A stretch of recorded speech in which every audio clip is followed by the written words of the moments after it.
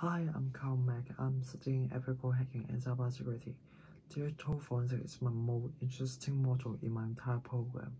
Why? Because we would like a cyber shadow host to investigate the infect system, find out what happened the system has been hacked. So having good practice for this challenging course is very important. Coventry University libraries help space a lot. They are huge materials for student reference. Also, Shape has a cyber range platform for students practice routine knowledge. So see you at the school. Bye bye.